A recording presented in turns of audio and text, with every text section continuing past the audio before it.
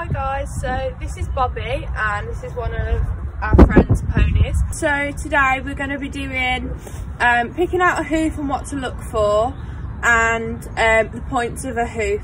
So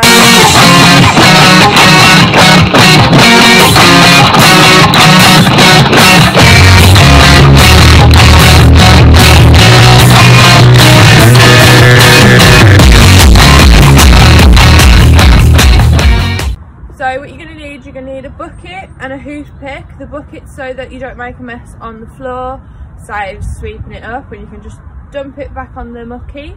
And then the hoof pick, obviously, to pick out Bobby's hooves. So what I'm going to do is I'm going to run my hand down the inside of Bobby's leg, and as you can see, he picks it up for me. And then what I'm going to do is down the sides of his frogs, I'm just going to pick downwards, making sure that I'm getting everything out.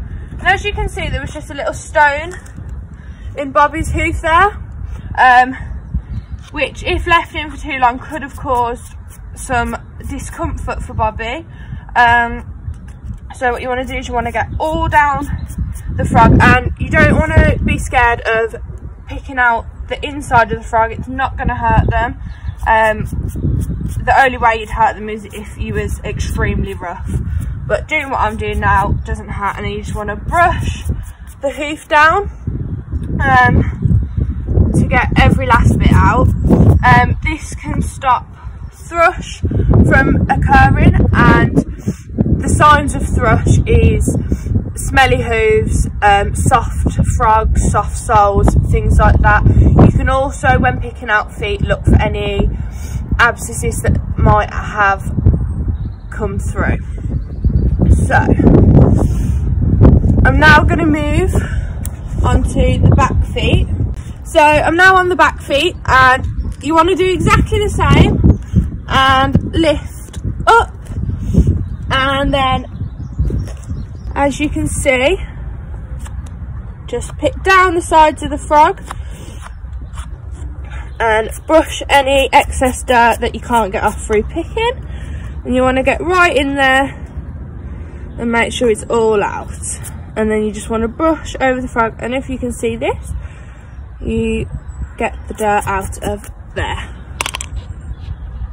Okay, so now we know how to pick out a hoof. I'm going to show you the parts of a hoof. So if we go into the hoof, we have the toe, which is the front part of the hoof.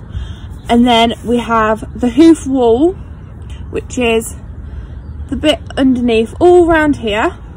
And then we have the white line, which goes all the way round.